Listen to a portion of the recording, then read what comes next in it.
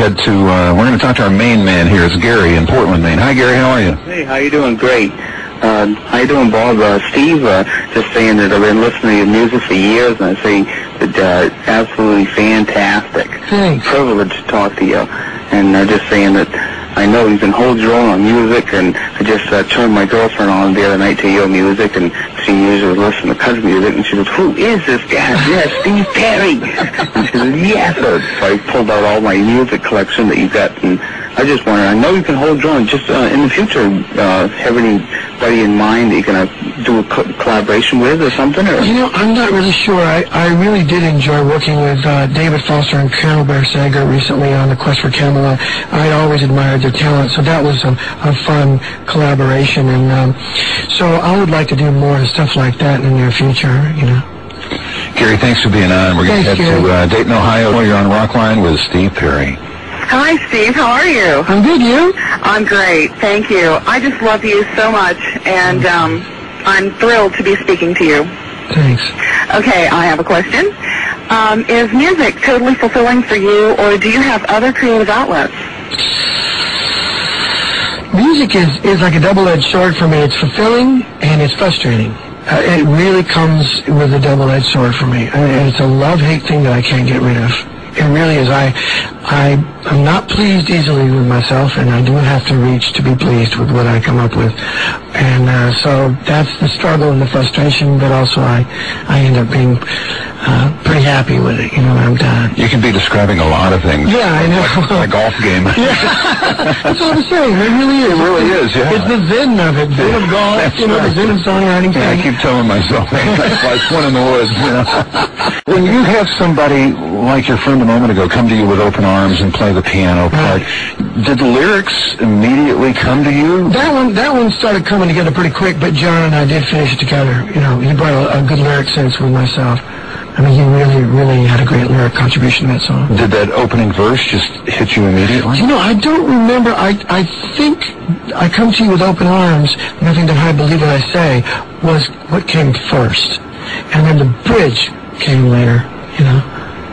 Man, that's just such good stuff. You know, we'll be back in just a moment, but first, Rockline Remembers, which is brought to you by Stars Movie Channel. Rockline Remembers. Can you remember the year these events occurred? The 10th anniversary of Jim Morrison's death, the 3 surviving members of the Doors led a graveside tribute in Paris.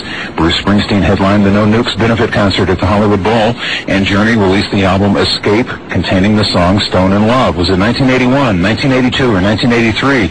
Steve Perry? I don't know. We're talking about it right here. You've got a whole, fan base in here. We're all holding up 1, 2, or 3 fingers. I think maybe 1, but like I said, that was a blur. Maybe 1, maybe 2, I think. Well, I'm going to narrow you down. All right, 2. Pick 1. 2. Where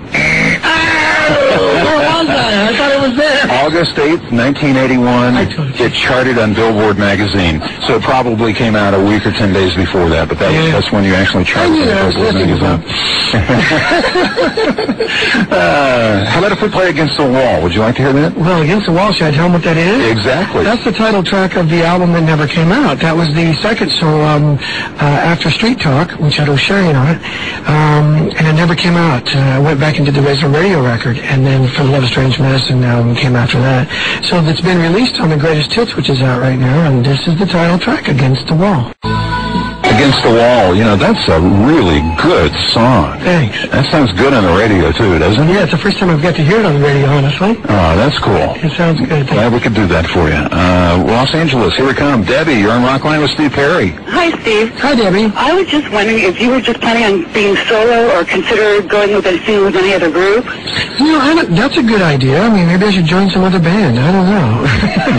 You know, right now I'm just still writing songs and just doing that and thinking about what I am going to do. Just sort of like we're talking, reflecting on the millennium and waiting for 2000 to hit. You could do a song called If You Need Me, Call Me Again. Again, yes, I'm ready again.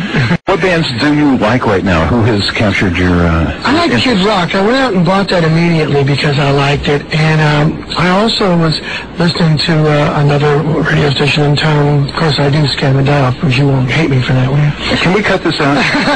Just hit the delay button. Just anyway, this right I was Scamming It Down, and I ran into the Low Fidelity All-Stars. And I liked that song, you know. It's called Red Flag, Black Flag. I don't know what it's called, but it's so great. Can you pronounce the latest Kid Rock song? No, but I love what they say in there. Ba with the ba. Well, but they say something about the monkey and all this thing. It's great. Yeah, he's a cool guy. Yeah, he is. Yeah, you got to meet him sometime. You'd like him a lot. Debbie, thank you very, very much. You're on Rockline with Steve Perry. Hi, my heart is just like jumping out of my... Hi, Sue. How you doing? I am fine. Good. Oh, it's been so long since we heard your voice. Oh, it's been a long time since I've heard my voice. I'll tell you that. I have a question. Yeah. I know you have a lot of different favorite singers, and you sang with tons of different people. Yeah. Is there anyone that you haven't sang with that you'd like to? Oh, man. You know what I really would like to do is there are some master tapes laying around of Sam Cooke, and David Foster did a version with Nat Cole and her father, and I would love to do a duet with Sam in the same way that they're able to put it together because of technology. We can pull off those vocal performances and sing along with him, and I think it would be fun to do sometime. You have complimentary voices. Yeah, well, I loved him my whole life. You kidding me? First time I heard Sam Cooke, I was in Pismo Beach in my mother's Thunderbird driving down the street, and I heard Cupid come on the radio, and I about died, so from that point on. Oh, he did so many great songs. Yeah. I don't know much about history. He's talented. Yeah. Excellent. I still can't remember the song. It wasn't what the Good Times Were. You know when it'll come? It'll come. It'll come at a minute past the top of the hour when we signed off. That's when it's going to come. Or I'll be on the freeway. Oh, Sherry, Steve Perry, my host on Rockline tonight. I mean, how can you resist? You got that nighttime voice, Yeah, but I work afternoons. I know, but you should do like the midnight to like 3 shift going love songs with Bob. That's right, yes. It's Bob Coburn on Rockline on the FM network. And next call is Tricia from Philadelphia. Hi, Tricia. How are you? I'm good. How are you? Hi, Tricia. Hi, Steve. How are you? I'm good. I just wanted to know what's the weirdest thing a fan ever did to you or for you? Oh, God. To you or for? Let's leave the to you off. The for you. Gosh, I don't know. There's been some strange things. The flowers. When I did the solo tour, I'd forgotten what used to happen when I was on tour with Journey. I did the solo tour about 94, 95, and the flowers that would show up and be thrown on stage, I'd walk off with an armload of flowers. And it wasn't weird. It was just great. It was just one of the wonderful things. Now, you mentioned off the air that some people have sent things over the years to offices and everything, and you've got quilts. I got quilts, yeah. I get all kinds of handmade quilts, and a lot of them line my studio, and they're on the walls because they look nice, and they're great sound absorbers. So I got that stuff, yeah. One specifically is the cover of For the Love of Strange Medicine. It's really nice. Really? Somebody did the cover? They did the cover, yeah. Oh, that's unbelievable. Yeah, very nice quilt.